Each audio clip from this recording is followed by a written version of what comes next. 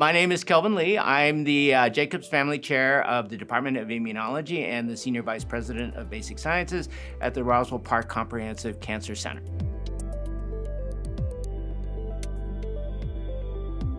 The COVID vaccines have in fact been a revolution in the production and manufacture of vaccines. So the flu vaccine is a traditional vaccine where we take the influenza and we grow it in such a way, in chicken eggs, for example, that it makes it so that it can't divide anymore. So it's that neutralized virus that alerts the immune system to the presence of the virus, but actually can't do any damage on its own. These new vaccines are actually much more, there's much more molecular biology involved, and which is why, typically it takes about 5 years to develop a vaccine. And the two leading vaccine candidates, the Moderna vaccine and the Pfizer vaccine, were developed within 6 months. And they used revolutionary new technology that involves a novel way to actually introduce the virus, not as an actual viral particle, not as an actual virus, but as a piece of RNA that actually codes for the virus. So it's actually the recipe for a virus, but it's not the virus itself. It turns out it's a lot easier to make the recipe for a virus. And that's encapsulated into something that can deliver it into cells and activate the immune response.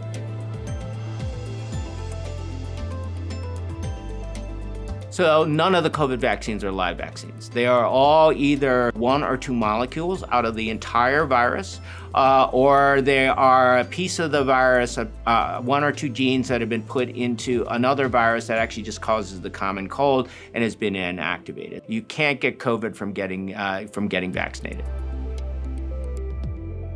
As far as we can tell, the COVID vaccine is safe. Based on the phase 1, phase 2, and phase 3 studies, there have been, again, thousands of people that have been vaccinated. The side effect profile looks very much like a regular other vaccine. So the flu vaccine, measles, mumps, the side effect profile looks the same. So people will get, low-grade fever, muscle aches, typically after the booster, when they get the second shot. And that, again, is a sign that the immune system is working. Now, for all vaccines, whether or not they be the COVID vaccine or the childhood vaccines that you got when you were a kid, we can't ever say that anything is completely safe. Water isn't even completely safe. But we can say that, again, the COVID-19 vaccines that we have gone through phase 3 testing seem to have a very safe profile that is similar to the other vaccines that we all got when we were kids.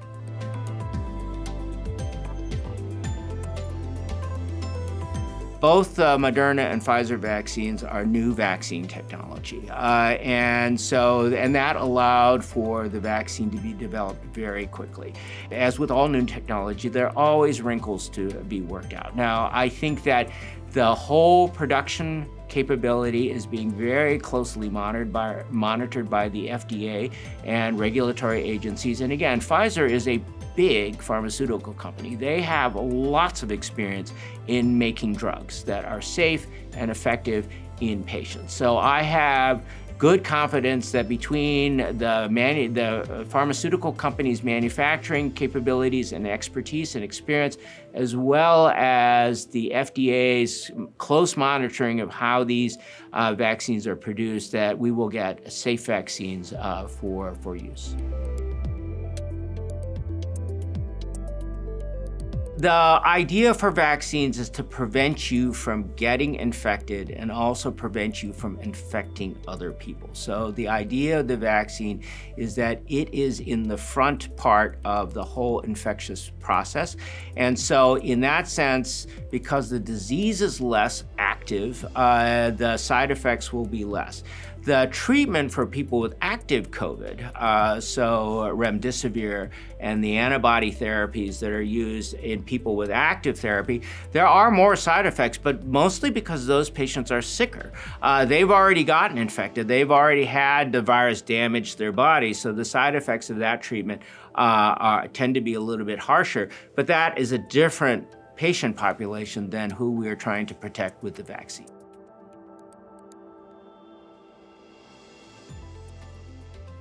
So the short answer is eventually. The longer answer is the way that it's being rolled out is that because, again, it is an emergency use authorization. It's important to remember that the first thing that the FDA is going to do is not say it's safe for everybody. They're going to say it is safe for people that are at highest risk to either get infected or suffer from the infection. And things are so dire that we are going to approve these vaccines for those people first. And that is what is meant by the emergency use authorization. And how broad or narrow that EUA is, we'll find out on December 10th when the Pfizer vaccine goes up in front of the FDA first.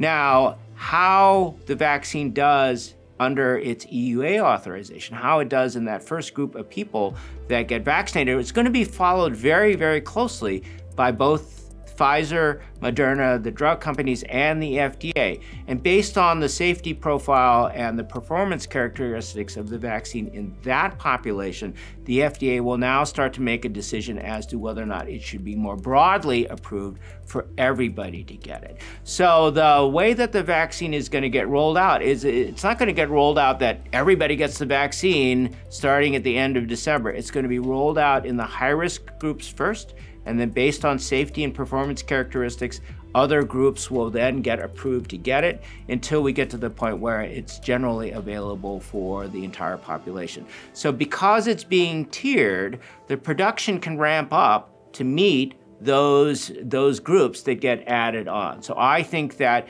that the companies will be able to manufacture vaccine as we ramp up who gets vaccinated. They'll be able to keep up with that. There are things that nobody can anticipate in the ramp-up process. And then obviously there are issues as COVID-19 in the general population gets worse.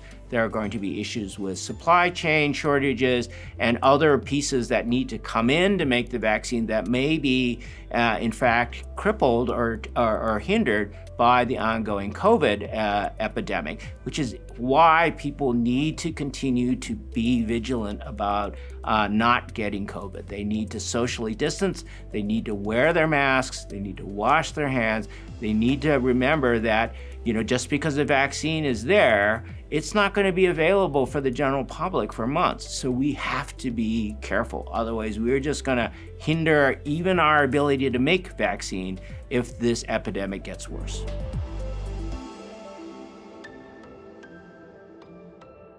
All the side effects are being very closely monitored by the state of New York, by the FDA, by the CDC, and there are formal reporting mechanisms for everybody that's getting side effects. So if you get a bad side effect, you should contact your healthcare provider or whoever gave you the vaccine, because they are mandated to follow and report all those side effects. Because one of the things that's critical for us to understand is as we give the vaccine to more and more people, what does the side effect profile look like? As we vaccinate, hundreds of thousands to millions of people, what side effects are we looking at? And there is a very formal reporting mechanism that is being shared nationally and that all the states are doing to follow this very closely. So contact the healthcare provider that actually gave you the vaccine, and they will report it to both the state and the federal government.